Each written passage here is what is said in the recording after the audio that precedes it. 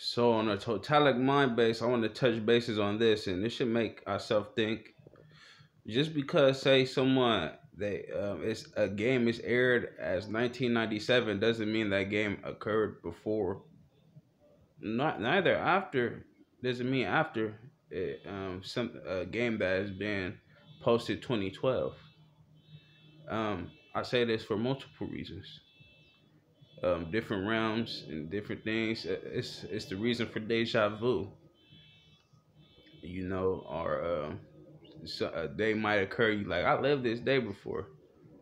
It's just the airing of it. You know what I'm saying? That's why a lot of people are capable of predicting outcomes of games and things of that nature. So you know, don't I wouldn't fall.